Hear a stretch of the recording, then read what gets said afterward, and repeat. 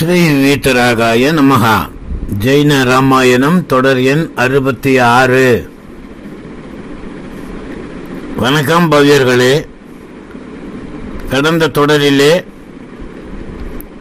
அனந்த வீரிய கேவலி பகவான் கூறிய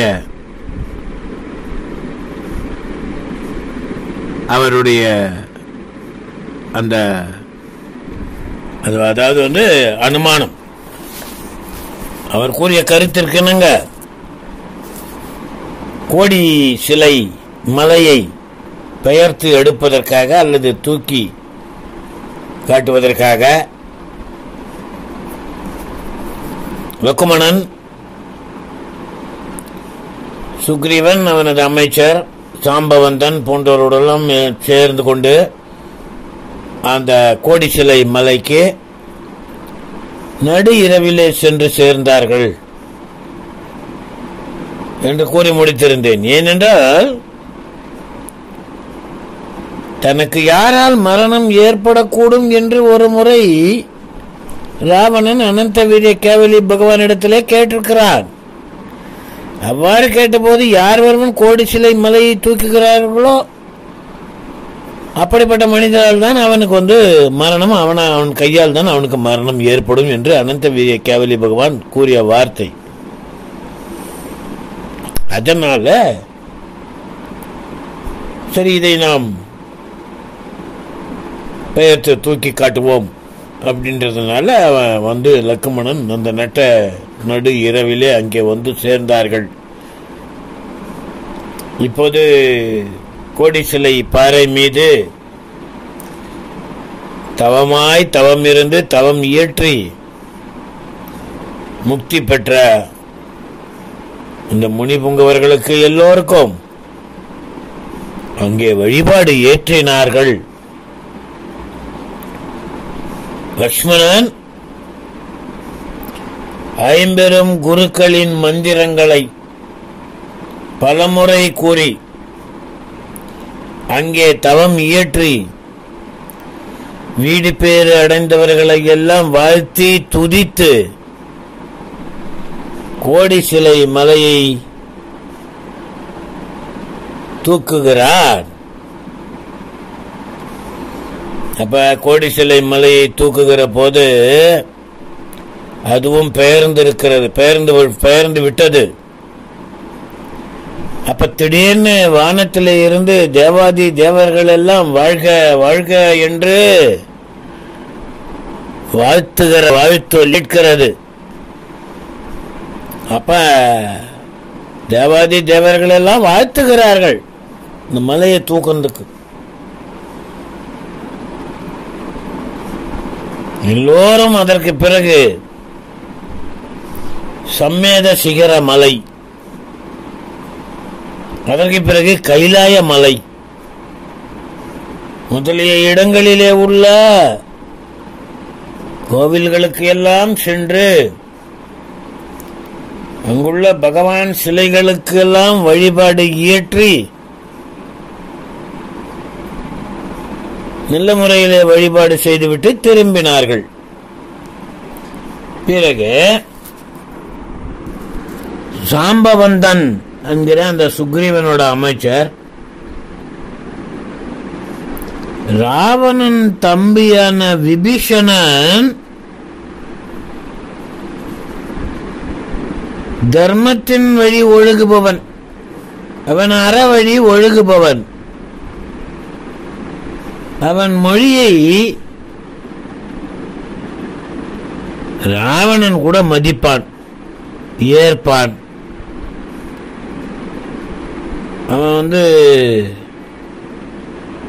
யதார்த்தமான நிலையை அனுசரித்து செல்லக்கூடியவன், அறவழி ஒழுகுபவன். அவன் எடுத்து சொன்னா கூட ராவணன் கேட்பான். என்னுடைய தம்பியாக இருந்தால் கூட, அது உலகத்திலே எல்லோரும் ஒரே மாதிரி கிடையாது. ஒரே குடும்பத்தில் பிறந்திருந்தால் கூட ஒருவனுக்கு அசுர குணம், ஒருவனுக்கு ராட்சத குணம், ஒருவனுக்கு தாமச குணம், ஒருவனுக்கு தேவ குணம், அப்படி பண்பாலே வேறுபட்டு விளங்குபவர்கள் தானே. அது மாதிரி சொல்றார் ஜாம்பவந்தன் அமைச்சர். ராவணன் விபீஷணன் சொன்னா ராவணன் கேட்பான். அதனால அவனே கூட எப்போதும் எப்படியாவது சீதையை கொண்டு வந்து உங்களிடத்திலே சேர்ப்பான். ஆனாலும் நாம ஒரு தூதுவனை அனுப்பலாம், ஒரு சிறந்த தூதுவனை நாம் அங்க அனுப்பி வைப்போம். அதோட விளைவு என்ன, அதோட ரிசல்ட்டை பார்க்கலாம் அப்படின்ற கருத்தை சொல்கிறான் ஜாம்பவந்தன். அப்ப ராவணனின் சிறந்த நண்பனும் சுக்ரீவனின் மருமகன் அனுமனே தூது செல்ல தகுதியானவன். சுக்ரீவன் சுதாரைக்கு பிறந்த ஒரு மகள். அந்த மகளைத்தான் அனுமனுக்கு திருமணம் செய்து வைத்தார்கள் அப்படின்னு ஏற்கனவே சொல்லியிருக்கேன். ஆகவே சுக்ரீவனுடைய மருமகன் தான் அனுமன்.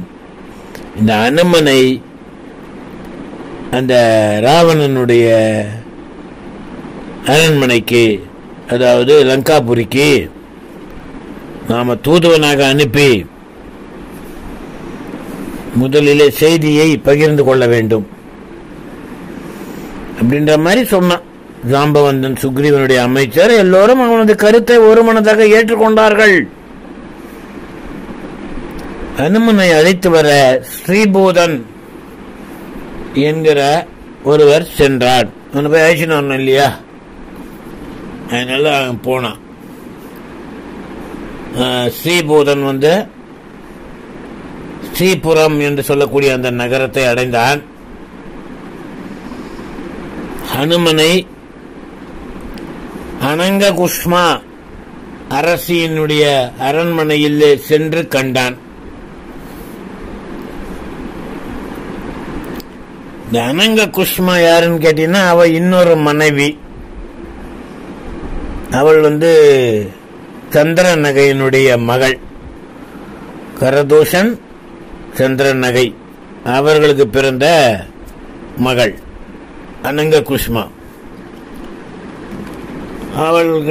அவளுடைய அரண்மனையில் தான் அப்போ அனுமன் அங்கே இருக்க கண்டார்கள். தன் தந்தை கரதூஷன் லக்ஷ்மணனால் கொல்லப்பட்ட செய்தியை தூதன் கூற கேட்டு அவள் மிகுந்த துயரமடைந்த நிலையிலே இருந்தாள். ஜினன் அறம் நன்கு உணர்ந்த அவள் பிறகு தெளிந்து தன் தந்தைக்கு செய்ய வேண்டிய கடமைகளை நிறைவேற்ற அனுமன் கரதூஷன் இறந்த செய்தியை கேட்டு மிக்க சினமடைந்தான். பின்னர் தூதுவன் சுக்ரீவனது துன்பத்தை ராமன் நீக்கியதை கூறியதும் சினம் தணிந்து மகிழ்ச்சி அடைந்தான். இப்ப சுக்ரீவனுக்கு ஏற்பட்ட குல களங்கத்தை ராமன் நீக்கினார் அல்லவா. சாகசகதி இன்னொரு சுக்ரீவன் போல வித்யாதரன் வித்தையின் மூலமாக அதே உருவத்தை எடுத்துக்கொண்டு வந்து அரண்மனையிலே புகுந்து தான் உண்மையான சுக்ரீவன் என்பது போல் பாவலா பண்ணினான் அல்லவா, நாடகம் நடத்தினான் அல்லவா. அது எப்படி முறியடிக்கப்பட்டது? ராமனுடைய உதவியால் தான் முறியடிக்கப்பட்டது. அந்த காரணத்தினாலே அனங்ககுஷ்மா என்கிற சந்திரநகை கரதூஷனுடைய மகள்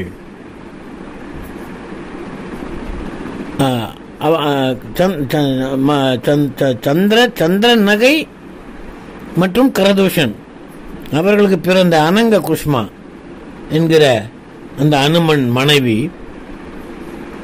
இந்த செய்தியை எல்லாம் கேட்கிற போது ஒரு விதத்திலே அவர்கள் சுக்ரீவனுக்கு உதவி செய்திருக்கிறார்கள் என்பதை அறிய வந்தார்கள். அனுமனும் அப்படி தூதுவன் மூலமாக இந்த செய்தியை கேட்டறிந்தான். அதன் காரணமாக ராமன் மீது அனுமனுக்கு அன்பு பிறந்தது. அனுமனோட மற்றொரு அரசி பத்மநாகா. இந்த பத்மநாகா யாருன்னு கேட்டா சுக்ரீவன் சுதாரைக்கு பிறந்த மகள். அதனால்தான் சுக்ரீவனுடைய மருமகன் அனுமன் அப்படின்னு சொல்லியிருந்தான். சுக்ரீவன் தனது மகள் பத்மநாகாவை அனுமனுக்கு திருமணம் செய்து கொடுத்தான் அப்படின்றதும் பழைய தொடரிலே சொல்லப்பட்டிருக்கிறது. அப்ப தன்னுடைய அப்பா தகப்பனார் சுக்ரீவனுடைய துயரத்தை எல்லாம் போக்கியவர்கள் ராம லக்ஷ்மணர்கள் என்பதை அறிந்த பத்மநாகாவும் மகிழ்ச்சி அடைந்தாள். இவ்வாறு தூதுவன் அறிவித்த செய்தியாலே ஒரு அரசிக்கு துயரமும் மற்றொரு அரசிக்கு மகிழ்ச்சியும் ஏற்பட்டன. ஒரு அரசினா அனங்க குஷ்மா, அவளுடைய அப்பா கரதூஷன் கொல்லப்பட்டது, ராமனால் தான் கொல்லப்பட்டார். அதே மாதிரி இங்கே சுக்ரீவன் அவனுக்கு ஏற்பட்ட துயரம் ராமனாலே நீக்கப்பட்டது. அதனால சுக்ரீவன் மகள் பத்மநாகாவுக்கு கொஞ்சம் மகிழ்ச்சி. சந்திரநகையினுடைய மகள் அனங்க குஷ்மாவுக்கு கரதூஷன் தன்னுடைய தந்தை கொல்லப்பட்டதினாலே கொஞ்சம் வருத்தம். அதனாலதான் இங்க பிரிச்சு சொல்றான். தூண் அறிவித்த செய்தியால் ஒரு அரசிக்கு துயரமும் ஒரு அரசிக்கு மகிழ்ச்சியும் ஏற்பட்டது. அனுமன் அவர்களோடு அவரவர்களுடைய மனநிலைக்கு ஏற்றாற் போல உரையாடினான். அதற்கு பிறகு விடை பெற்றான். தூதர்களோடும் தன் படைகளுடனும் புறப்பட்டு அவன் இப்போது அனுமன் கிஷ்கிந்தபுரம் நோக்கி சென்றான். அவனை சுக்ரீவன் வரவேற்று ராமனிடம் அழைத்துக் கொண்டு வருகிறான். தான் ஆட்சி புரிகின்ற அந்த ஸ்ரீபுரத்தில் இருந்து அனுமன் இப்போது கிஷ்கிந்தபுரத்துக்கு வந்திருக்கிறான். கிஷ்கிந்தபுரத்திலே ராமனை சந்திப்பதற்காக சுக்ரீவன் அவனை அழைத்து செல்கிறான்.